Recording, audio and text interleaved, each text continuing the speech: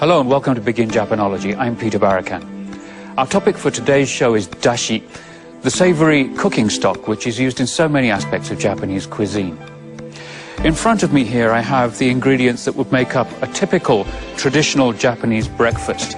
First of all, here is miso soup.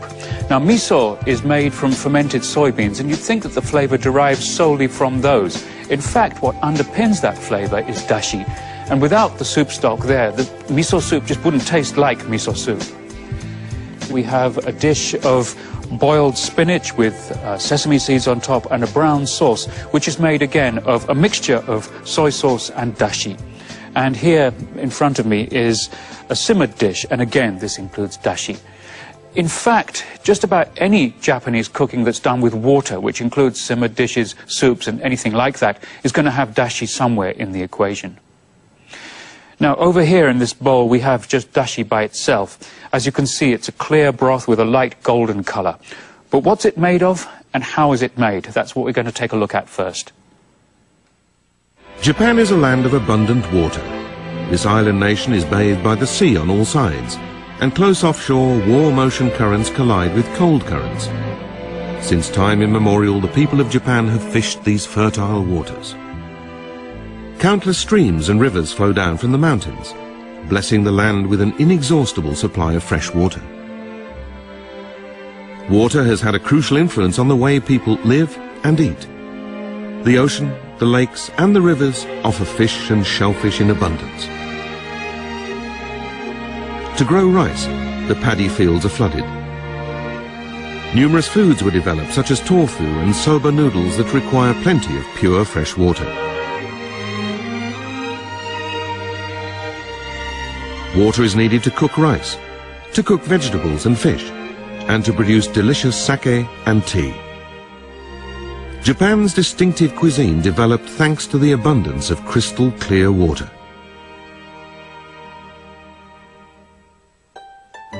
And underlying that cuisine is the cooking stock known as dashi.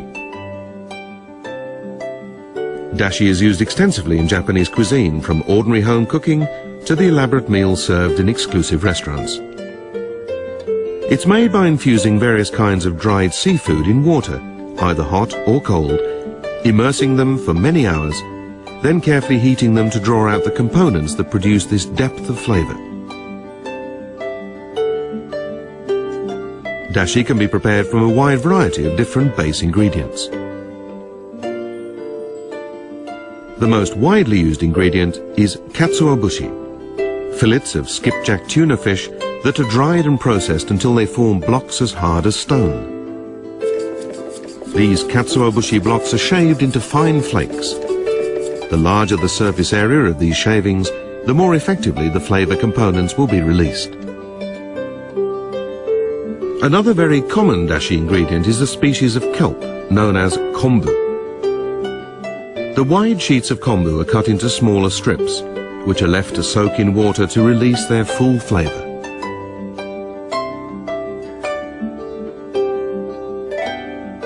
Small dried fish known as niboshi are another ingredient widely used in dashi.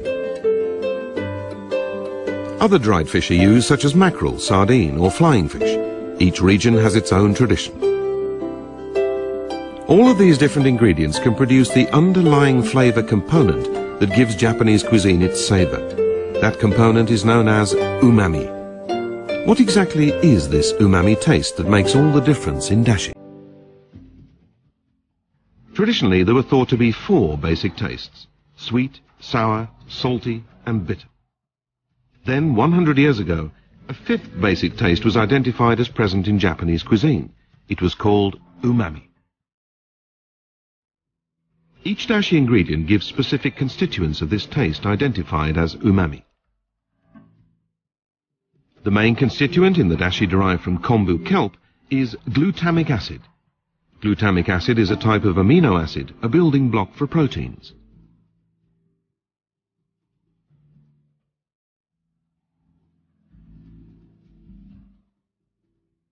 Kombu dashi has a clean, understated flavor.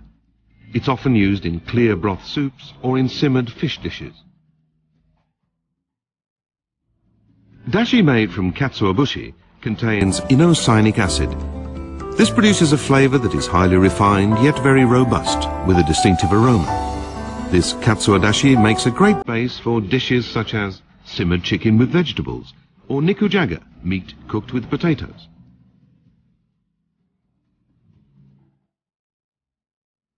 When dashi is prepared using both katsuo bushi and kombu, the combination results in an even richer umami flavor. The kelp is soaked and slowly heated. Then it's removed from the hot water and katsuo bushi flakes are added. The glutamic acid from the kombu and the inosinic acid from the katsuo bushi combine to form a dashi that has 8 times the concentration of umami taste compared to dashi made from using kombu alone.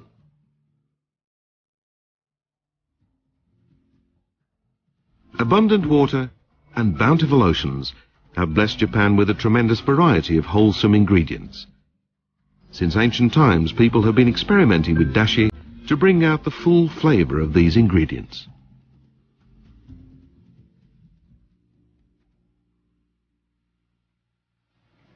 I have a guest in the studio today, food specialist Yanagihara Naoyuki. Welcome to the program. It's a pleasure to be here. Now, I'm going to have to get you to explain to us in a little bit more detail what dashi is and how it influences the food that it's used in. Yeah. So now I think you can try the first. Okay. This miso soup. Okay, we got 2 different versions, right? It's without dashi and with dashi. All right, I've already explained that without the dashi it doesn't taste like it should do, so you can try with a little dashi. trepidation.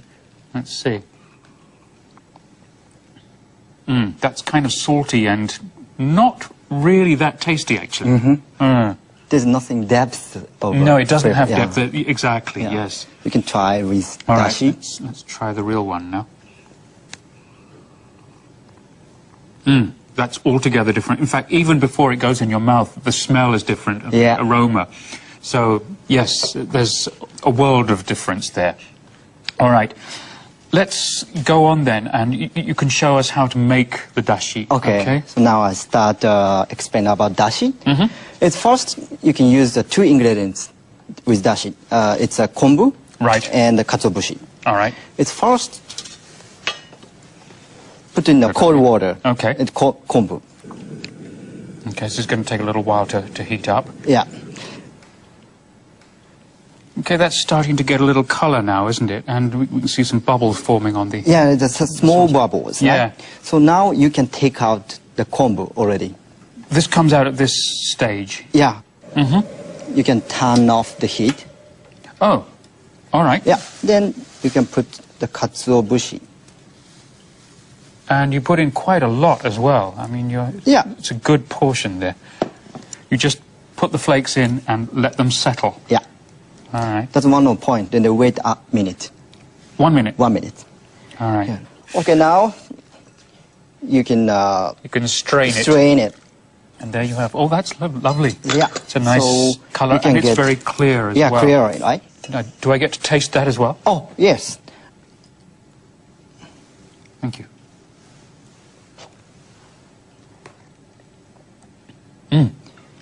It's quite light, but it does have... Yeah. Now, in the video, we were taught about umami. It's a little bit... I think the concept is a little difficult for people to understand if they're not familiar with it. Yes. I mean, everybody knows sweet, sour, bitter, and salty. But umami, basically, it just means it tastes good, right? It means good taste. Yeah. So, how do you explain umami to people? I think it's very easy to explain. Is the best way to describing umami in using music. As an example? Yeah, as an example. Is that the basic taste, sour, sweet, salty, is like a melody line. Okay. And umami is like a base chord. So if you combination or combine with it, you can get more tastier. So you need a balance of the both Yes. to make really tasty food. So yeah, it's a good way to improve that cooking. It's maybe you can get good dashi. It's the easiest way. Yeah. Okay, that sounds pretty good to me. Well, thank you very much. Thank you very much. Yanagihara-san. Next, we're going to take a look at these 2 ingredients that go into dashi, the kombu and the katsuobushi, in a little more detail. Hokkaido is the northernmost of Japan's main islands. Kombu kelp growing wild in the ocean here is harvested in summer. Nearly all of Japan's own kombu comes from Hokkaido. Wild kombu can only be gathered between July and September. It's gathered from the shallow rocky reefs where it grows.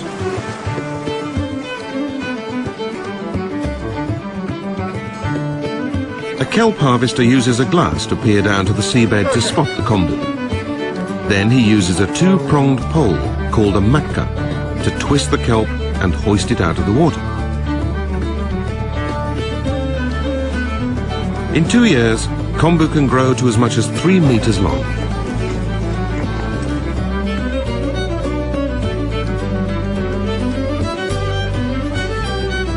The freshly harvested kombu can easily spoil, so it is immediately laid out on the shore to dry in the sun. Each side is dried for a day to draw out the moisture.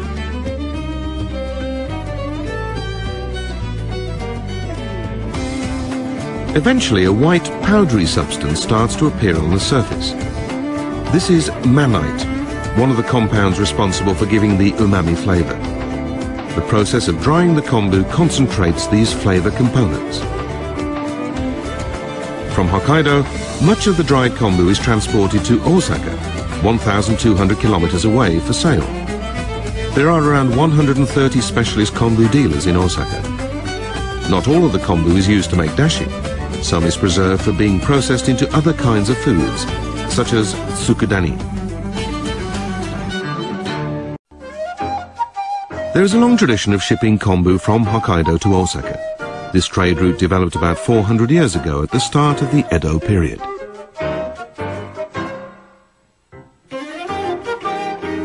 The vessels that carried the kombu, called kitamaibune, plied the route between northern Japan and Osaka in western Japan, which was the main market for Hokkaido kombu. In the 19th century, Osaka was the center of a massive trade in kombu, and numerous kombu processors became established in the city.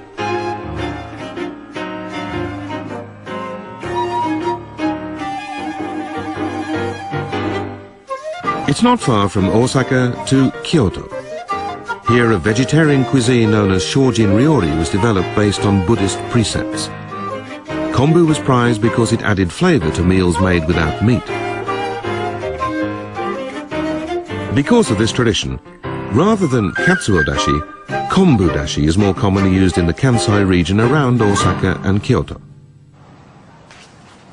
Doi Junichi is the owner of a long-established kombu shop in Osaka.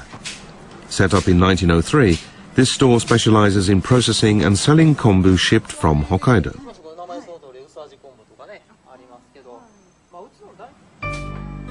Each piece of kombu has its own texture and flavor. Doi checks every piece, carefully sorting them according to their color, thickness, aroma, and taste. If he's not sure, he cuts off a small corner and chews it.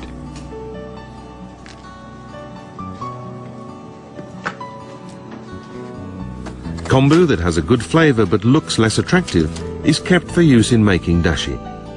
Softer pieces are set aside to be eaten as a food. The role of a kombu dealer is to be an intermediary between the producer and the consumer. In the far southwest of Japan, in Kagoshima Prefecture, lies the city of Makurazaki. It's renowned as a center for producing katsuobushi. Every year in September, a katsuobushi auction is held here. Wholesalers gather from all over Japan for this auction, seeking the highest quality katsuobushi.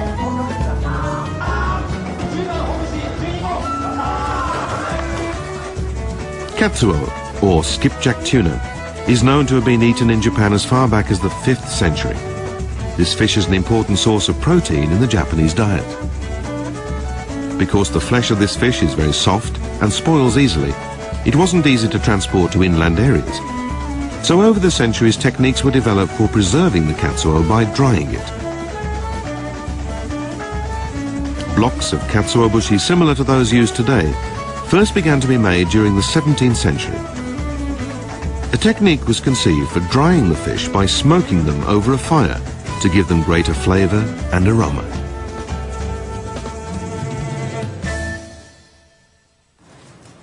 Imaki Ire Shusaku has been preparing katsuobushi in Makurazaki for 30 years. This is premium katsuobushi known as hongare-bushi. It takes 6 months to produce each block, a process which concentrates the umami flavor.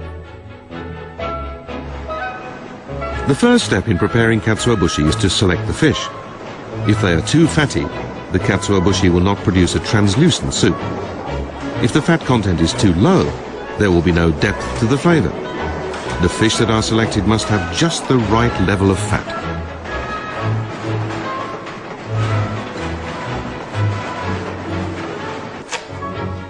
First, the fish are cut lengthways into fillets, and then cut again into half.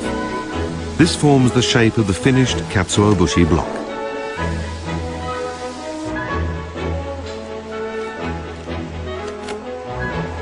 The fillets are then laid out in rows and immersed in hot water to consolidate the umami flavor.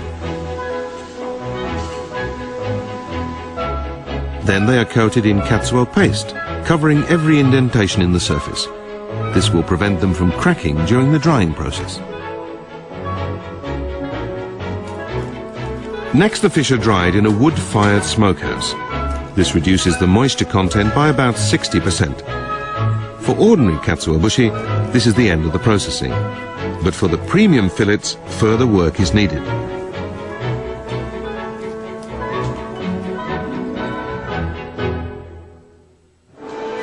This chamber holds katsuobushi fillets that have been treated with a special mold. This mold produces fragrant compounds in the fish. It also reduces the triglycerides that can cause cloudiness in the soup. These katsuobushi will produce dashi broth that is more translucent. The katsuobushi fillets are then dried in the sun to prevent too much mold growth. This process is repeated many times, taking about 6 months to complete. The result is premium katsuobushi known as hongare-bushi. In this premium katsuobushi, the moisture content is reduced by 80%. Inside they have a glossy translucence. This ruby hue is an indication that it will produce dashi of the highest quality. Of course, it's a very complicated process with numerous steps. If you cut corners along the way, neglect a step in the process, the difference is bound to show in the final product. It will be obvious in the flavor. It's easy to tell. Kombu from the far north and katsuobushi from the southwest. The secret of the deep savor in Japanese cooking comes from dashi made from these two ingredients.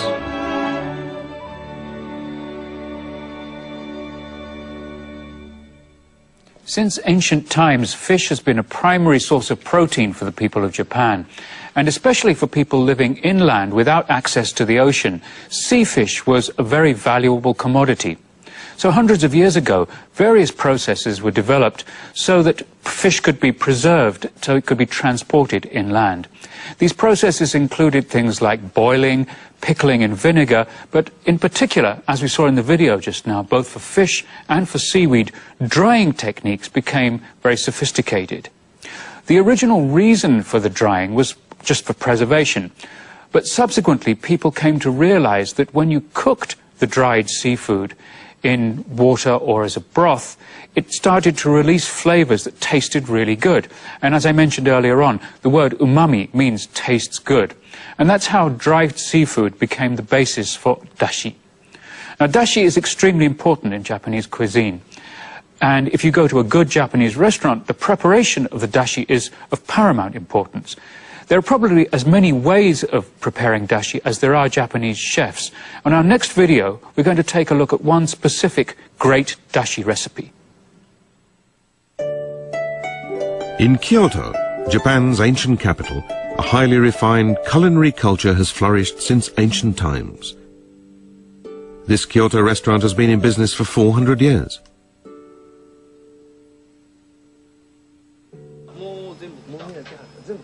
Takahashi Eiichi is the 14th generation owner of the restaurant. He prepares the classic Kyoto cuisine known as chakaiseki, which is deeply linked to the traditions of the tea ceremony. Every slice of sashimi is prepared with the utmost attention. The natural flavor of each ingredient is used to its full effect. Meticulous attention is paid to the presentation of each dish, so that it looks most appetizing. Accents such as maple leaves add a sense of the season.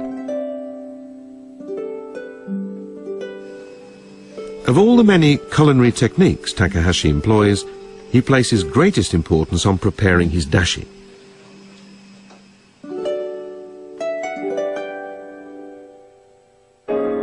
He's been running the restaurant since he was 28.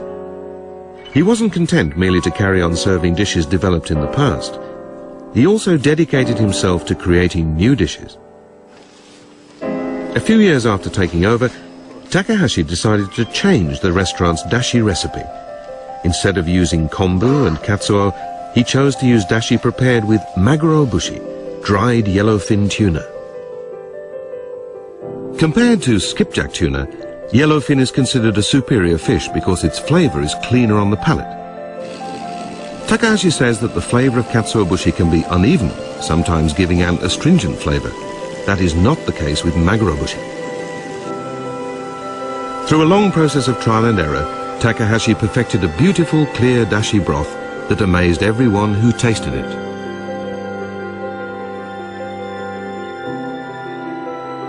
By sticking to the fundamentals while also innovating, Takahashi succeeded in bringing a further depth of refinement to the traditional flavors. Takahashi Eiichi's son Yoshihiro has been in training under his father. Yoshihiro's aim is to create a dashi that is even better than his father's. In developing his own new dashi recipe, he has started to incorporate katsuo bushi again. This time he's trying a 50-50 mixture of maguro bushi and katsuo bushi. Subtly changing the proportions alters the flavor.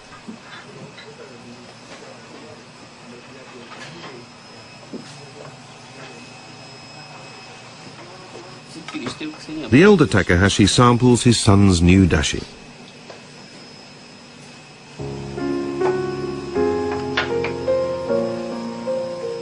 This one's best. It's got an edge to it.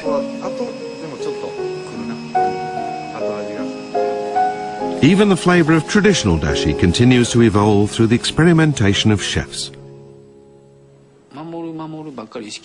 Our aim is not just to protect the traditions all the time.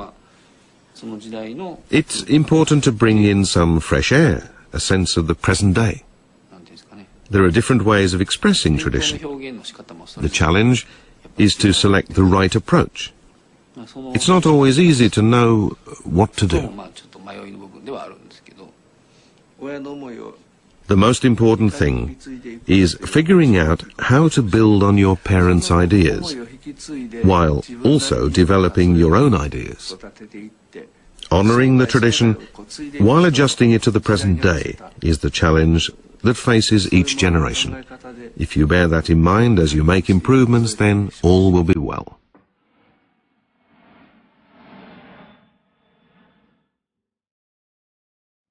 The French city of Lyon is a center of French gastronomy. The Takahashis and other chefs from Kyoto have begun introducing Japanese cuisine abroad. Today they're addressing a group of young French chefs. Takahashi Eiichi carefully explains how to prepare dashi.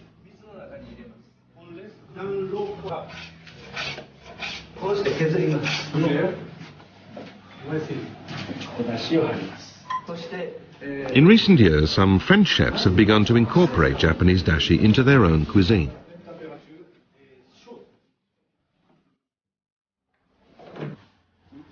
So, just using katsuo bushi on its own does not produce umami? It only has half the depth of flavor. Umami is the savor that lingers after you eat. In this workshop, the younger Takahashi also demonstrates how to cook with kombu.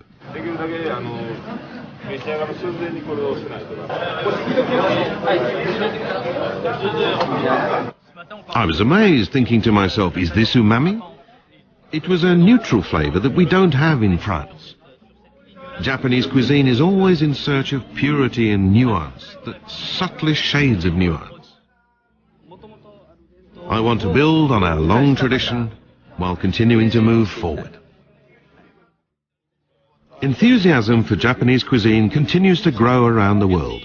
Its distinctive taste is built on umami, the deep savour from the dashi.